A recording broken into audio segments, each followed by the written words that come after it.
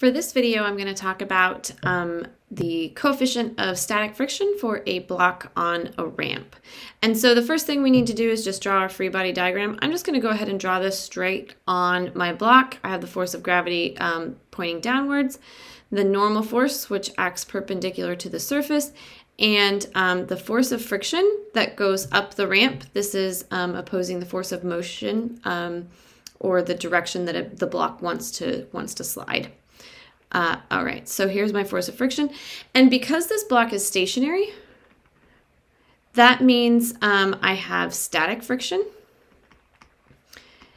Now, if this was an actual experiment, in order to find the coefficient of static friction, or mu sub s, we would need to do an experiment, and that experiment would involve taking that ramp and lifting it up, until the block just begins to slide. That's going to be the maximum force of static friction. The instant before it slides, we'll have that maximum force. And so we know that the force of static friction is less than or equal to mu sub s times the normal force. But if I have a maximum force of static friction, then Fs max will be equal to the coefficient of static friction times the normal force. All right, and so this is just like any other problem that you've done. We'll take our axes and we'll rotate them. Draw in our triangle where this red line is going to be the force of gravity that acts parallel to the ramp. This is going to be our angle theta, the angle of the ramp. And this green line, this is the first time that this probably has come into play.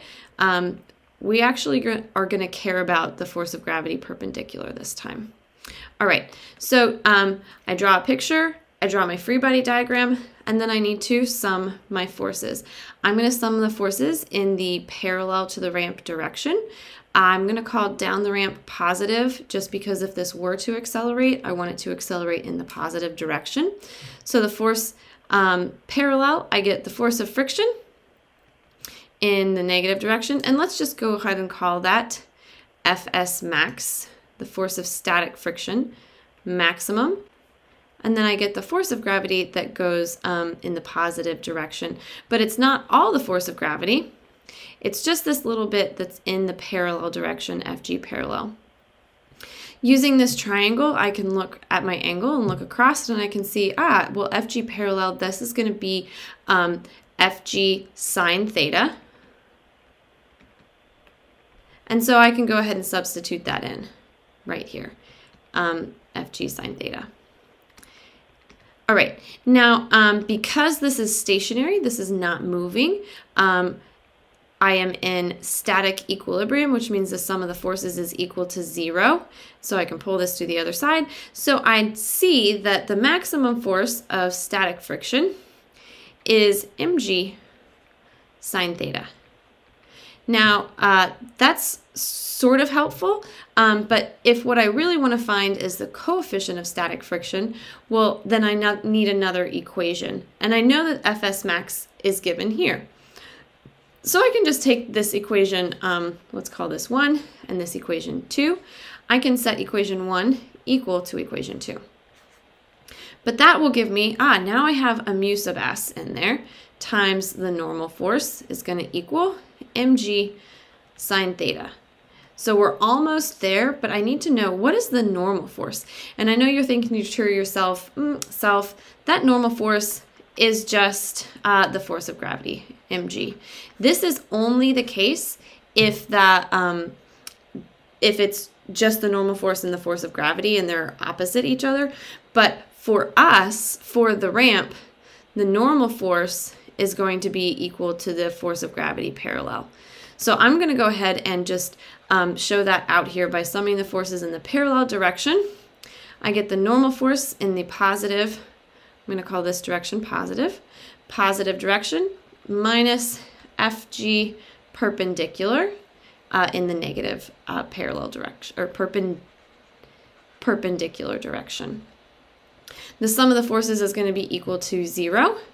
So the normal force minus Fg perpendicular, well, we found Fg parallel is the sine This is my adjacent side, so SOHCAHTOA, that will give me force of gravity times the cosine of theta. Move this to the other side, so I get the normal force is equal to, and I'm going to go ahead and substitute force of gravity for mg cosine theta. All right, now we're basically off to the races. So I'm going to come back to equation 3 right here. I'm going to highlight this guy. Because mu sub s, the coefficient of static friction, is just mg sine theta over the normal force. Just dividing across here. That gives me mg sine theta over mg cosine theta. The masses and the gravitational field strengths will cancel.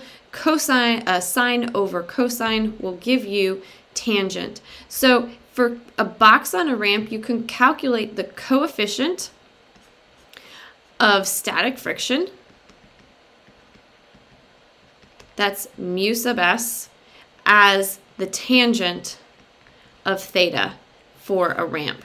Now, this obviously is only the case for a box on a ramp, but it's a great experiment to do to find that coefficient. If the box or the block begins to slide down the ramp, then you no longer have static friction, you have kinetic friction, and you have to take a few other things into account.